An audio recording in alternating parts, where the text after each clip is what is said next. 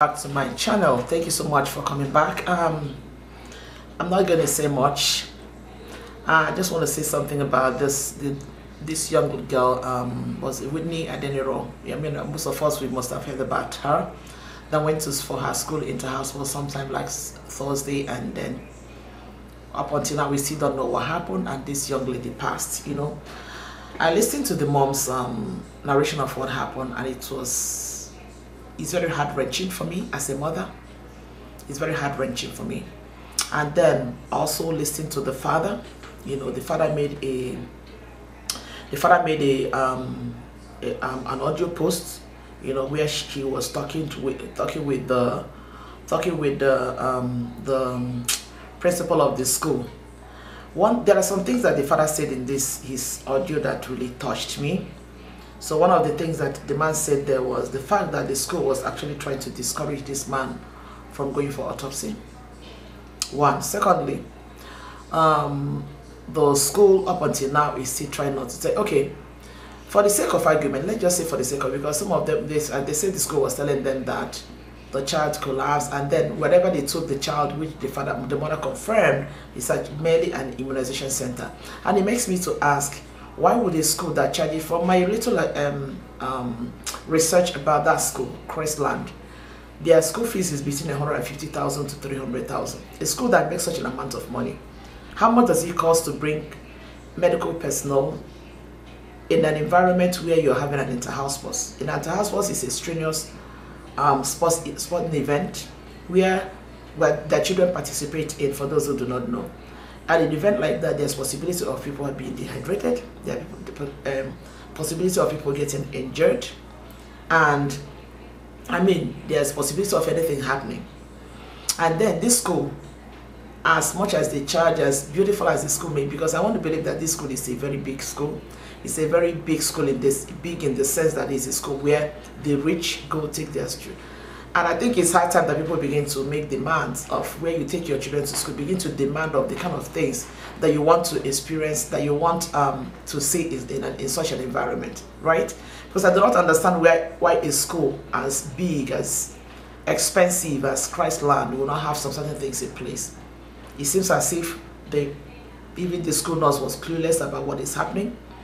The principal was clueless about what was going on. Everybody was clueless. They keep saying this girl collapsed. And then they took this child to a place, and the supposed doctor was according to the mother, said, madam, from the way I'm seeing it, it looks like it's heart attack. And my question when I heard that was that, how did that doctor get to know that it is heart attack? Did you carry out any diagnostic test?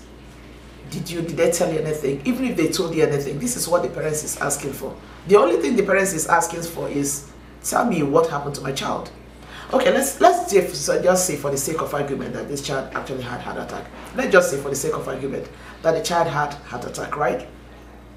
So most times before people have heart attack, they will always have this complaint of, oh, my chest, or this, that, there must be something. Were there not people around this child when she may have maybe either moaned out of pain or complained of something before the child eventually goes down? Were there nobody around him? Was she locked up in a room all by herself? Like, how come nobody has? The only thing that this family is asking for is just explanation.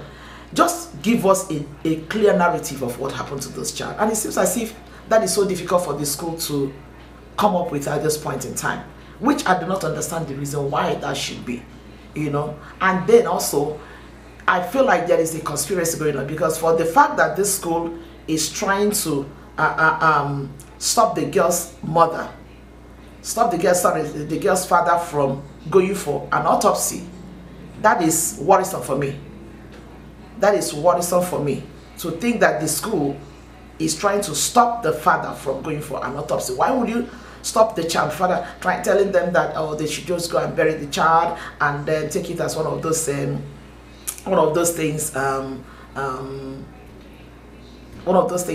that happened, it's the will of God, blah blah blah. Who are you to tell them? That is their decision to make. That is their decision to make. You don't tell them what to do. It is their right, it is their prerogative to figure out what happened to their child. I will let you guys listen to the voice of the father. the father had a conversation with the school principal. It is so painful. And I join my voice with the voice of everyone else that knows about this to say, send my condolences to the Adenirans. And I tell them that they deserve to know what happened to their child. As a mother, as a parent, I deserve to know what happened to my child. Anyway, listen to the voice, the father's voice. That's all I want. Okay. Can I come? I'm coming to see you. No, you don't need to come to see me. Just talk to me.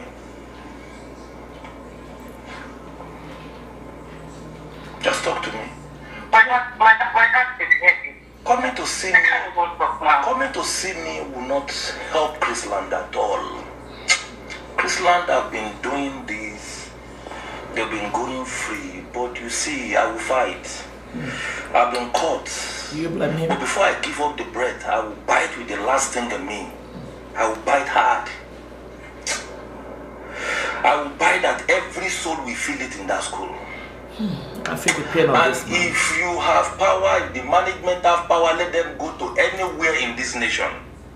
Anywhere. Presidency, anywhere. Anywhere. Wherever they will go, I will not stop fighting. I will not. I won't stop fighting. That girl changed the course of my life. I live. That girl made me a man. That girl came into my life and changed everything for me. There is nothing I will not do. When she came to your school, the first duty you gave us as parents was to buy laptop for them. You see what she brought to school? She didn't bring HP to your school. She told me I should buy her Issa. I said no. I'll give you the best. Family is number one on my agenda. If you come to my vision board, the first thing on my vision board, on my mission board, is my family. Because I grew up not to have one. So as I become a man, I promise myself, my first focus in life will be a family. I will create a beautiful family. And I did. That vision came to pass. I was denied a lot of things as a child. And I grew up to know God. And I promised myself, I will create a family that my children would lack nothing. That was why I brought her to Chrisland. Our younger brother is just about to come to Chrisland. So please, I'm begging you, tell me what happened to my daughter. Maybe that will make me sane right now. I'm begging. I'm listening to you, madam. I'm about to like you. I don't know what happened to her. Mrs. Amo, you are just an employee. Do you have share in Chrisland? You don't have share, Abby? Your husband is related to the owner of the school, right? No, Abby. You are an employee. Am I right? You're right. Why do you want to carry a load that is not yours? Why? Tell me what happened. You are appointed in that school as the principal. Do you know your duty? Your duty is to oversee every affair and activity of that school. That is what a principal does. You arrange, you organize, you make work, you listen. You are positioned as a leader to govern, to principal. So it means nothing pass you by. It means nothing pass you by. How come she doesn't know? Like, they must be hiding something. Beside you and they are telling you don't talk. They are hiding something. They just want to drag you into their mud. They want to drag you into their mud. If the constitution and the oath you sign for the school says do not talk, even if we are killing people, and you want to remain by that oath, I tell you, I will turn the oath around. It will come back to everybody involved. You are the number one person. Kindly tell me what happened to my child, and I will just be fine. That's what I will they want. direct my decision. Tell them what happened. Give them. Why is it difficult? When I make money, I put aside money for troubles. I put aside money for troubles.